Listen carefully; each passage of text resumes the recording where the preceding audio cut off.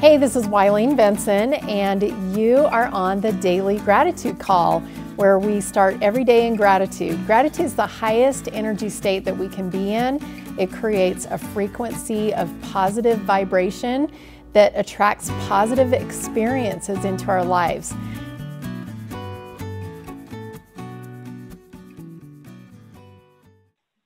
Hey, everybody, this is Wileen Benson. This is our Daily Gratitude Call.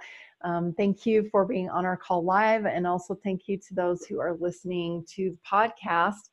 I encourage you to share this link if this particular podcast ends up being something that's really inspiring to you, or if it is something that you feel like would support another person. I encourage you to share this. We create these in the moment, so I have no idea how this is going to play out, what the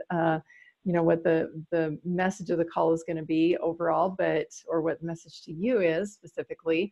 But I know that every single day it is awesome. Monday through Friday, you can just plan on this gratitude call being an awesome place to start your day, and also something that's going to be there and as a resource ready for you to be able to use and serve use for yourself and also serve others with it. That's what we're going to focus on today, is gratitude for reliable patterns. And this gratitude call is one of those things that somebody mentioned earlier before we started the recording, that they're grateful that they can rely on this gratitude call on a weekly basis. And I feel like especially in times of uncertainty, it's really awesome to have some solid things you can rely on. So let's, I'm going to set a timer for 90 seconds, and we're going to have a private silent meditation on gratitude for reliable patterns. Begin.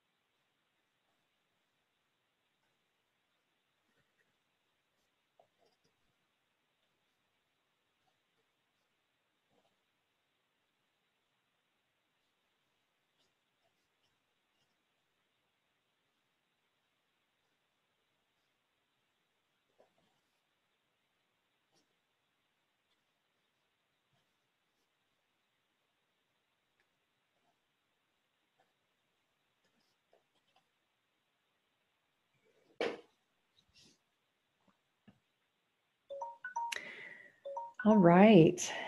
My thoughts kind of took an interesting turn. It almost felt a little bit negative, but I'm going to share. I've had some client calls over the last couple of days this week where patterns have emerged. And it's been really interesting how we as a person wanting something to be different, we keep expecting someone else to show up, the other person to show up as a different way, when they've given us evidence after evidence after evidence that they're going to continue showing up the way that they show up. We can't really change another person, and so we can only expect that they're going to continue to show up the same way that they have proven over and over and over again that they're going to show up until they decide to change. We do have a lot of control over how we feel about it. We have a control over beliefs that we have about the person. If I'm constantly saying, oh, I'm afraid that he's going to, react this way because I've got all this evidence that he or she has in the past, then we're going to continue to perpetuate that. So I can definitely change my beliefs is I am hoping for, or I'm looking forward to the day when, or I'm excited to see a change in behavior. So we can start, we can change the way that we speak instead of saying, oh, I hope he doesn't, or I am afraid that he will do this or won't do this or whatever. We can definitely change the way that our words come across so that we create a different energy and invite the person to show up a little bit differently.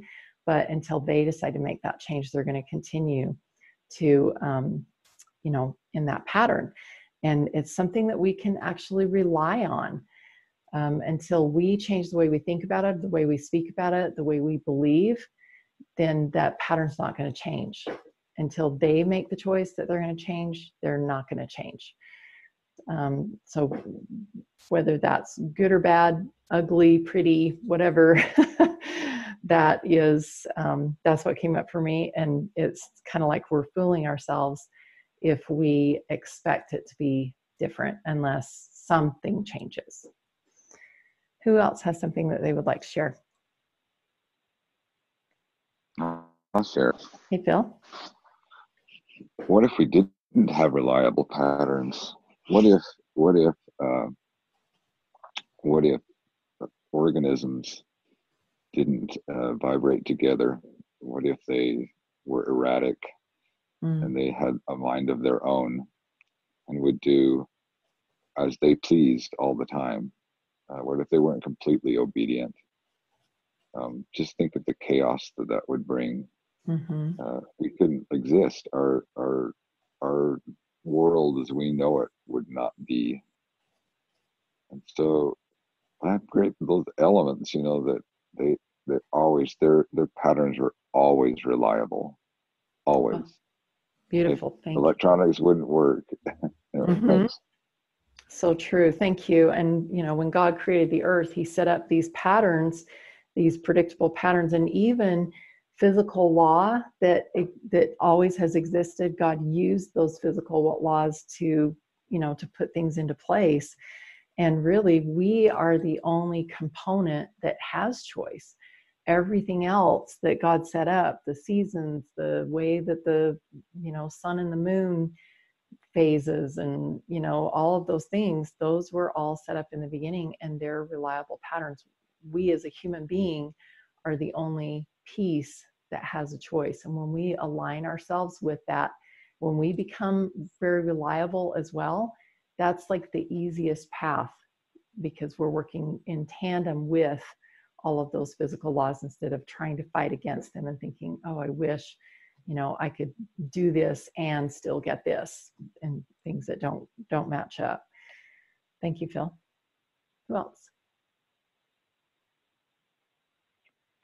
I'll share. I'm just really grateful for the reliable, healthy patterns that bring consistent feelings of joy, that raise my vibration and my thinking. Things get done when I stick to healthy patterns. And waking up to new patterns in our life is a process. It's something that, you're right. Nobody can make someone change. It's a process. It's an awakening. Even when we get to bed later than normal, I've heard it said over my lifetime that, still get up at the same time. And I don't know what the pattern is, or the reason is for that pattern, but I just really grateful for the simple, reliable patterns that serve me and raise me to keep going in a certain direction. Beautiful. Thank you. I've heard that as well, too, with the, getting up at the same time, regardless if you go to bed late or whatever. And I think, maybe a principle behind that is just get back into your healthy pattern as quickly as possible. Because, it's like when you go to a doctor's office and they're like half an hour behind schedule, it's a lot of times because the first person who came was 5 minutes late, and then somebody else later in the day was another 5 minutes late. And by the time you get there, it's like 30 minutes, they're 30 minutes behind schedule. If we just like get ourselves back on track immediately, then it's just a little blip on the screen. It doesn't, you know, push everything forward. Thank you. Or push everything back, maybe. Who else? This is Rachel. I'll share. Thanks, Rachel. I've been having thoughts about chaos and being comfortable with chaos and realizing it's part of a new pattern creating. And sometimes I want to shove it away or not want to be a part of it or be in it because it feels uncertain or uncomfortable. But I'm learning that creation happens in chaos and it's part of the pattern, creating the new pattern. Beautiful. Thank you. It's an awesome way to look at it. And you're right. You know, when God created the earth, he took matter that was unorganized and formed it into the earth and used this principle and that principle and kind of brought everything together so that we had this pattern of abundance. And I'm sure that it looked like total destruction in the beginning. There was probably volcanic activity and, you know, all kinds of crazy stuff going on when that earth was being created. But there was purpose behind it. So maybe putting purpose within our chaos and allowing ourselves to be in that uncomfortable, kind of messy, you know, if you clean out a closet, you're making a huge mess to start with before you know, create this beautiful pattern of organization. Thank you. Michael, did you have something? Yes, I have a thought. Okay. I was thinking that if I know that I do this, that will happen. Mm-hmm. I have a pattern of often turning a light on, and I believe, you know, that's going to light up the room. I go out to my car and I have a pattern of just starting it. And it's a diesel, so you got to wait for it to warm up. Otherwise, I'd be out and running before it was ready. But I was sitting here thinking about the tape measure, the increments on it. They're reliable patterns. When you look at it, you know every little increment, what it means and how far it goes. And if you have a dress, you have a reliable pattern that you lay on the, and you cut it out and you know you're going to make a dress out of it. If you're building a house, you have a reliable blueprint. Somebody else probably built it using the same blueprint. And you have the blueprint that shows you what you need to do and where you need to put it. And when I cut out forms, or when you make rafters and stuff, the first board is a pattern. And everything you cut, you just glue that pattern down and you make everything according to that cut. And so we create a reliable pattern to help us accomplish things when we're working on this. And I think that's even forms that we use in work. We have a reliable form that as we fill it in the pattern that we set up, then it's easier for us to transfer the information to another place where it needs to go. So, beautiful. Yes, reliable patterns are like, to me, like tape measure that has increments in it. We set it up. We use it continually to make our lives easier. Thank you. Our lives and other people's lives too. I love that idea of, you know, the standard measurements that we have, whether it be metric or, you know, the measurements that we use here in the US, that we can depend on. If I buy a tape measure, I know that the inches are going to be, I actually bought a ruler once that the inches were off, that the spacing was off, and had to throw it away because, you know, it wasn't according to the standard measurement. Also, this idea of creating a pattern, the first one that you do might take you a while to get it exactly perfect, you know, like the rafters like you were talking about, or making, if you're designing a dress from scratch and creating a pattern. But then once you have created the pattern, then other people can follow it. I made some hamburger buns yesterday out of a pretzel recipe because my favorite buns are those like really thick, chewy hamburger buns. And I made them, you know, just using the same recipe, but the baking time, because these were like pretzel bites, which are only, you know, like an inch or two, like 2 inches big. And I was making this big, thick bun. And so I had to guess on the measurement, and the inside was just a teeny bit doughy, but I was able to cut it open and put it back under the broiler and just toast it up a little bit, and it was great. But I was able to establish the cooking time based on this first time. I was a little bit off, still worked out. But now next time I wrote that in the recipe, if I'm making hamburger buns, to only cut it into 8 pieces, roll them in balls, you know, and then bake them for 30 to 35 minutes. So that's that kind of practical application of what you're saying, Michael. Thank you. So a lot of trial and error, and you create a pattern, and it's something you rely on to accomplish that same goal each time you try it. Yep. So now you guys can all make hamburger buns out of your pretzel recipes. Awesome. Thank you. Any last thoughts before we shift over to our permission process? Yeah, just real quick, Raylene. So just kind of going back to, I love what Rachel was saying, and just something that God has blessed me with is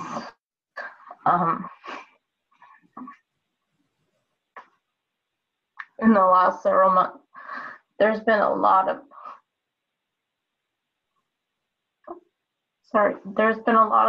chaos in my life, and I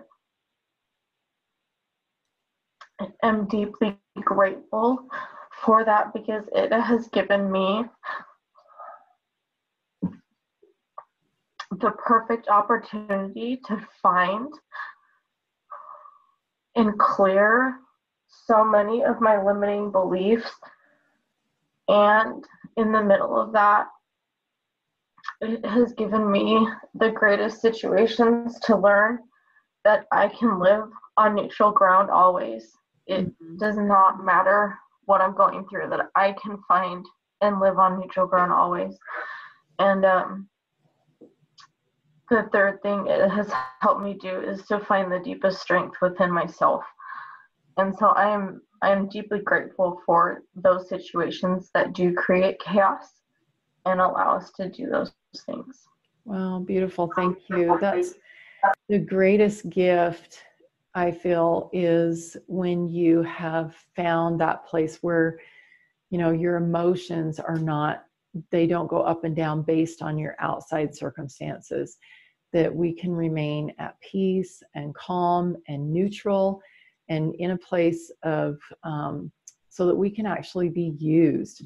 If we're caught up in the chaos, then we're pretty useless, and except to, you know, add to the problems.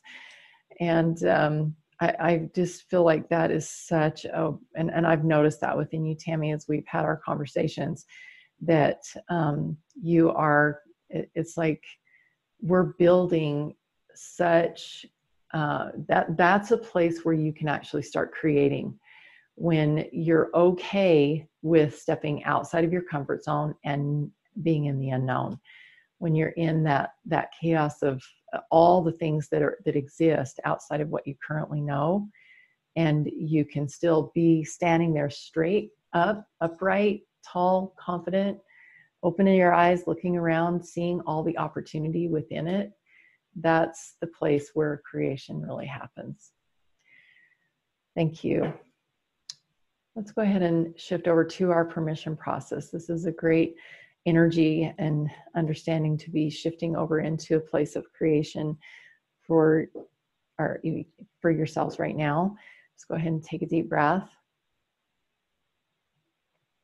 and allow yourself to be in a space of just listening and actually wanting to know what possibly some of the limiting beliefs are, or being completely okay with allowing whatever comes to you, because and feeling that confidence that you know you can handle anything, that anything new that comes your way, it's just a new experience, it's just an opportunity, and nothing to fear.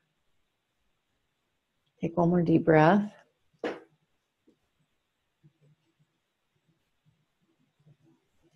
And right now in this moment, I invite you to kind of create a vision of what your comfort zone looks like right now.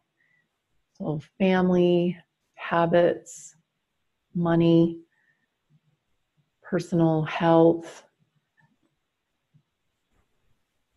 relationships, any of the areas of your life that are coming up for you right now. Just kind of paint a picture of what has been comfortable in the past, what you've allowed to be part of your world, and allow, even if you have felt, some anxiety or doubt about yourself, anxiety or insecurity about the future, any of those things, just allow whatever has been part of your current comfort zone to just be right now.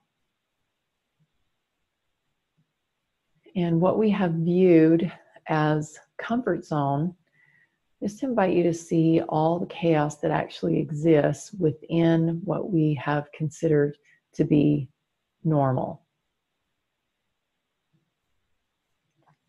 Normal, peaceful, comfortable, whatever you would use as a description of your, quote, comfort zone. Just notice the chaos that actually exists already. And as you're becoming more aware that chaos actually does exist, we're in our comfort zone, just invite you to look outside of your comfort zone. Maybe, however that looks to you, whether it's looking out the window, if it's taking a peek out the door, if it's, pulling up the blinds, whatever that looks like to you, just imagine yourself taking a peek outside and knowing that chaos actually exists within the comfort zone, and we've been able to be comfortable with it. Take a look outside and see what actually exists beyond this comfort zone that we have shielded ourselves against with the thought or the belief that it's too chaotic out there. What really exists out there?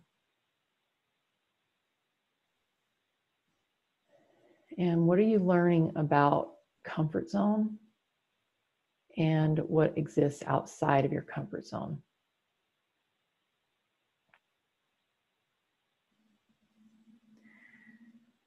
And as you're getting more clear with what really is, what is the one most important thing that you could do today to find peace within chaos, to find calm, to find neutral ground, as Tammy mentioned, within chaos? What's the one most important thing that you can do today? What's your inspired shortcut to neutral ground, to solid ground?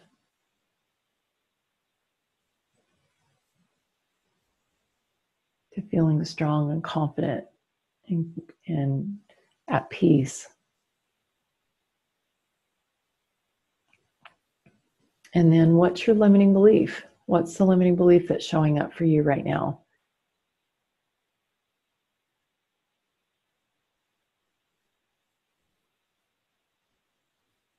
And if you hold on to that limiting belief, we know that every limiting belief comes with a cost. There is a result that that limiting belief will bring. Is that going to serve you? What's the cost of that limiting belief?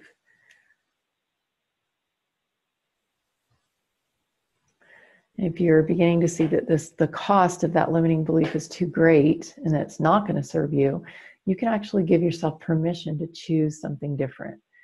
And so if you're ready to give yourself permission to choose a new belief, say yes. Yes. Yes. Awesome. Yeah. Awesome. So what are those new beliefs? Let's get 2 or 3 new beliefs that will take the place of that old limiting belief, will empower you to be on solid ground, to be on neutral ground, to remain calm, be at peace, be strong, confident within whatever kind of chaos might be happening around you. What are those new beliefs that are going to empower you to be able to remain in your comfort zone or take a step outside of your comfort zone, whatever you choose, and wherever you're at, that you're going to feel that solid confidence.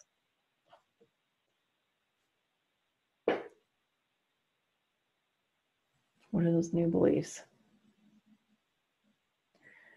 And once you have 2 or 3 new beliefs, I invite you to take a look at those new beliefs.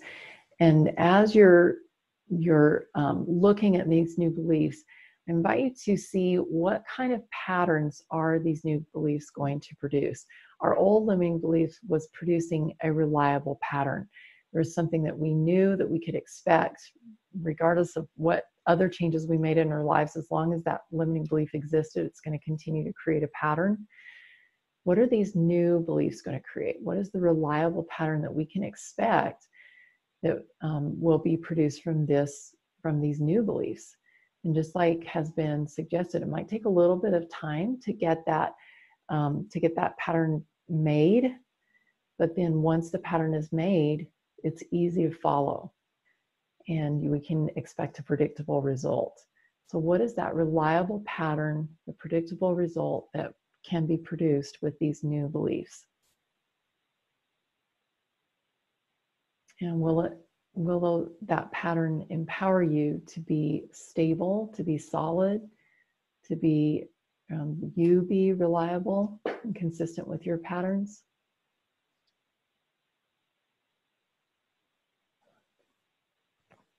And then one last step is to, again, see yourself inside your current surroundings, inside your comfort zone, and how does that feel? What's changed? Has the chaos inside the comfort zone changed, or is just your view of it, or the way that you feel? What's changed? And then take a look outside of that comfort zone into the unknown, and what are the new feelings that you have about stepping outside of your comfort zone, and make note of how those feelings have changed as well.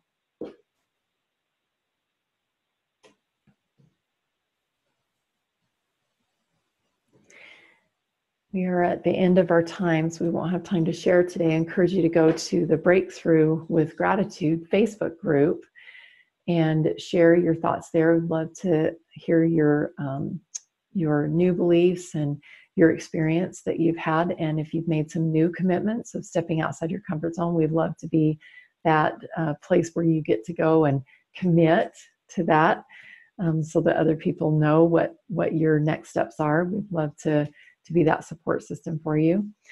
And also, if you're feeling like you need to have a private conversation with me about something that has come up on this call, please go to askwylene.com. That takes you directly to my calendar, and you can schedule a 15-minute call. Askwylene.com. Super simple, easy. You can find a time that is convenient for you. It's free, and that's just an opportunity for us to connect and to see what's next for you. See things from a slightly different perspective. Thank you, everyone, for being on the call today. We'll look forward to being back together again, 7 a.m. Mountain Time tomorrow morning, and excited to read about your experience on the Breakthrough with Gratitude Facebook group. Thank you.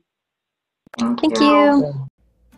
Hey, thanks so much for listening, and I encourage you to tune in every day to the Daily Gratitude Call. And the Daily Gratitude Call happens live every weekday morning. I'd love to have you join. So to find out how to join live, go to my website, wylenebenson.com.